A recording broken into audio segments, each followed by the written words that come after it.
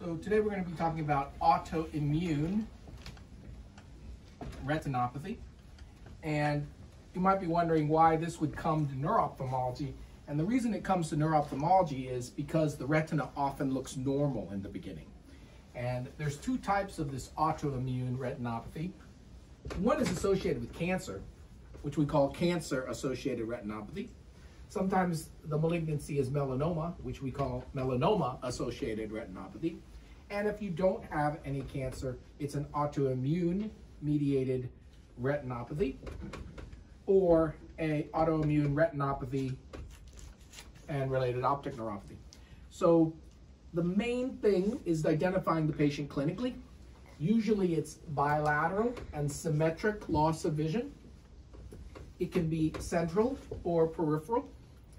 It tends to be relatively subacute and occur bilaterally and simultaneously. Initially, the fundus looks normal. Over time, there'll be arterial narrowing, RPE change, and the nerve will turn pale. But in the beginning, the fundus looks normal. The key and differentiating features are the presence of the photopsia, which is the patient says they see a flashing light or a sparkle or something. So that photopsia is an uncommon presenting finding in patients who have optic neuropathy. And in patients with retinopathy, they might have night blindness, which is nyctalopia, or they might have day blindness, which is hemeranopia. And so either day or night blindness are retinal symptoms because the optic nerve really doesn't care that much whether it's day or night, but the rods and the cones care whether it's day or night. And the typical scotoma is a ring scotoma in retinal disease. So it tends to be a parafoveal ring or a bullseye type of appearance or a target type of appearance in the visual field. But it can be a central scotoma or just diffuse generalized depression. So for these patients, we really have to establish the localization, and that usually means we have to use electrophysiology. So we typically are going to do some combination of VEP, ERG, and multifocal ERG. If it's just the central vision, a central scotoma, then we're going to do the MERG. If it's a full field effect, we're going to do an ERG. So for CAR and MAR, they often have decreased full field ERGs and decreased VEPs. For cone-specific dystrophies and cone-specific autoimmune retinopathies, MERG, multifocal ERG is necessary.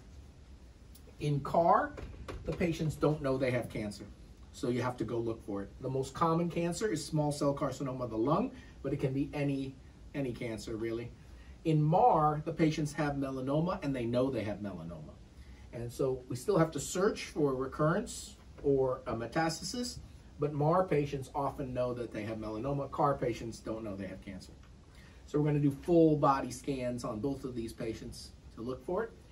And the antibody can be detected in both cancer-associated paraneoplastic retinopathies and in the non-paraneoplastic autoimmune retinopathies. And we normally send those antibodies out. The most common antibodies are anti-retinal antibodies. They can be at various different levels in kilodaltons. And so on the Western blot, we can say how much the thing weighs, but often we don't know what the actual target protein is. So it'll be like 46 kilodaltons or 23 kilodaltons. But some of the antibodies, we know what the target is, like recoverin or enolase or some other protein that has been identified.